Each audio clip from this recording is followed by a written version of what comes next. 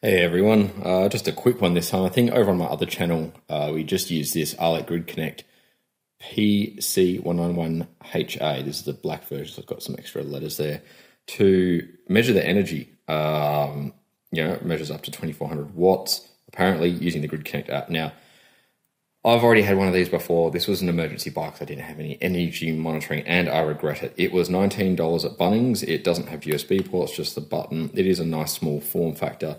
But the app is absolutely terrible. It keeps prompting for every bloody permission it doesn't need, like location. Every time you try to use something, what's your location? It keeps wanting Bluetooth turned on, which it doesn't need even when you set it up, and it wants you to create an account. Now, it also only refreshes every minute or so, and it does a really bad job of it. It's insanely frustrating. So I just wanted to see how they made, what current measurement method they use, which is going to be a shunt most likely, and then also what current measurement system they're using. Now, these are all 2-year, so you can usually flash them depending on when it was made, and this is a very recent model. So I'd say not going to be able to flash this over the air because it's going to be the newer version, which has that feature forcefully blocked, assholes. This one, you'd have to probably tap onto the pads and flash it using a serial to UART adapter, USB to UART of some sort. So I've just started cracking it open, but not quite gotten there yet. Now, Tasmoda is based on ESP, so this is not a good way to do it, but I just don't have any tools here. So yeah, you can always flash it with whatever you want, just not over the air with the newest Tasmoda devices. If you go have a look at 2-year convert, then most of the details are on there. If I remember, I'll put a link below. Now that bottom bit of sonic welding, this whole thing is sonically welded together. This bottom bit doesn't really want to give out so easily. Hey, there we go. So, dual relays. That is the first sign of interesting things. These are, again, golden. I've seen these golden relays in quite a few things. So that's a interesting 10 amp, 12 amp, 15 amp. Okay, different ratings. So it will do 12 amp at 250 volts or 10 amp at 250 volts. I don't know why it has both of those. There's going to be a 5 volt coil as well, if I can focus. I'm only assuming that because it's got GH1A5LF. So yeah, golden relays I've also seen in the... Where did I see one recently? Something else I opened up. It might have actually been the NSPanel. As we can see here, there is... This isn't a 2-year chip. This is Beacon BK7331TQN32. Let's hold tight. I'm going to have a quick look at exactly what that is. All right, these are going to be a fun chip. I might actually pull this chip out and try using it for some other things. But this is, it's a new type of chip. It's much the same as the others. All the specs look very similar to the ESP chips.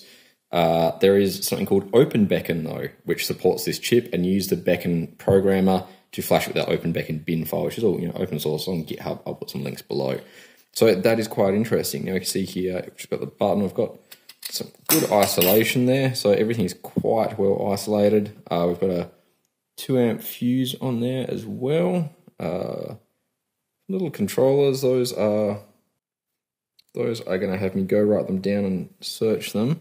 The top of it is mostly, by the looks of it, it's a multi-layer PCB, and you have in there what's going to be a 5 volt and a 3.3 volt power system of some sort. Diode on the bottom is going to be on the coil side for the sake of the surge suppression. It is a fairly straightforward design with an integrated power supply. Those 3 chips are what we're going to be looking at, and there is the shunt resistor that they're measuring across. So they're coming through to the other side. So yeah, I'm going to quickly go look up what these chips are, and then I'll come back and let you know all about them. All the details will also be down below. All right, we've got a bit more here, and I'm going to scrap everything from this, I think. These pins are actually, I've not been able to find them online to buy yet, so I'm definitely going to scrap these off it. These relays are going to be really handy. These little things I'll use for prototyping my own, I guess. I really want to have a look at this OpenBeacon modification of this chip, and this one looks like it's got about 6, 8, 9 GPIOs exposed, which is really good. Now, down here, if it's going to focus close, you can see we have our BL0937. I could have read that earlier, but I didn't. They're a pretty good chip. I actually have the BL0942. I've got a pile of those that I use because you don't have to switch between current and voltage. They're a lot easier to work with, but the BL0937s work quite well.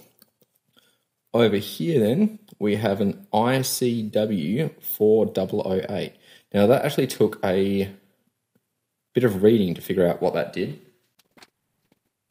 Sorry, I had to go back and have a look. So it took a bit of reading, and from what I can find, that is actually a voltage regulator. I don't know to what degree, because then it looks like what we have over here is an AM1117 3.3 volt.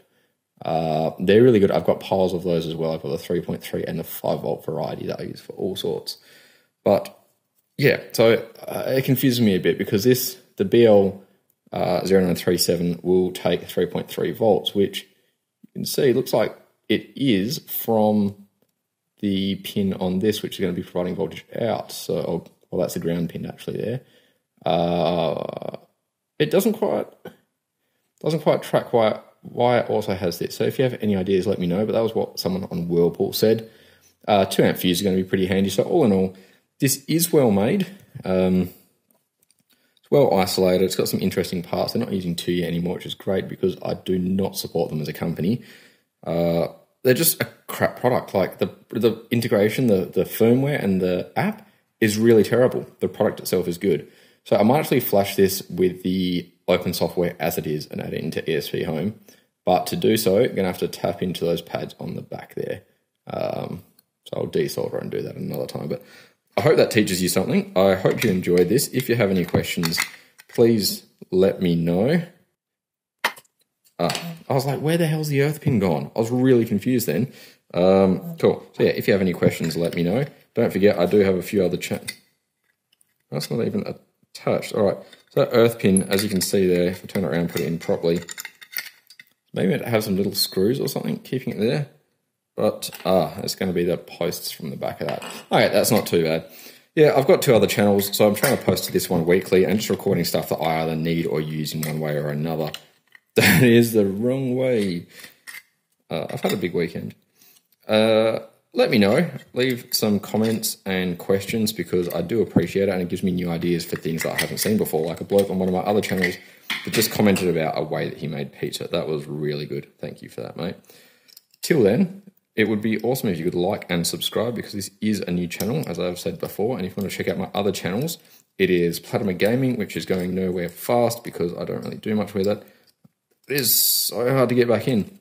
And Platima Cooks, which is where I was just using this before to monitor some current. I don't know if this will go back together any easier. That's frustrating, but that's a later me problem. Till then, take it easy, folks. Cheers. All right, just 1 or 2 last things on this now. I've put it together. I did a bit more reading. The ICW4008 takes the voltage from 200 to 265, whatever your mains range is, down to what I'm guessing is 8 volts. The reason for that is because the AMS 1117, as I forgot to consider, only takes maximum about 15 volts.